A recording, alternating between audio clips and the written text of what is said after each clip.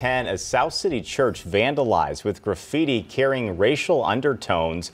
According to neighbors, someone spray painted "White Lives Matter" on the building overnight.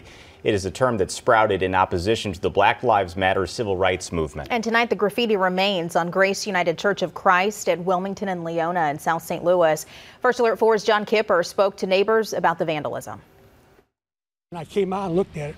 Yeah, I was shocked and kind of embarrassed. Grace United Church of Christ is a small church nestled into the Holly Hills neighborhood.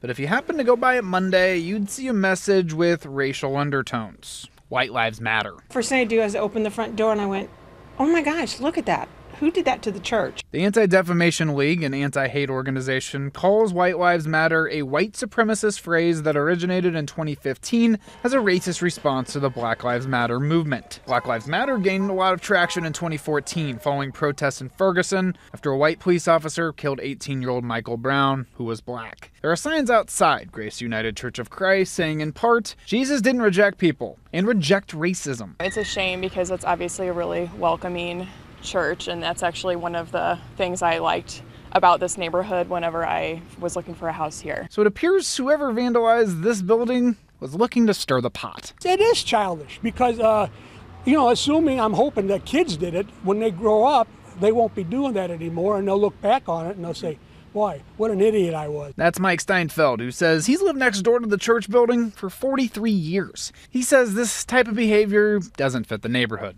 I mean, we got our problems in this neighborhood, but nobody's putting up graffiti that I know of on any of the buildings around here. And after efforts to remove the paint failed Monday, neighbors like Diane Menard plan to regroup Tuesday. A bunch of us are going to all meet over there tomorrow about 10 or 11 and see if we can get it cleaned up.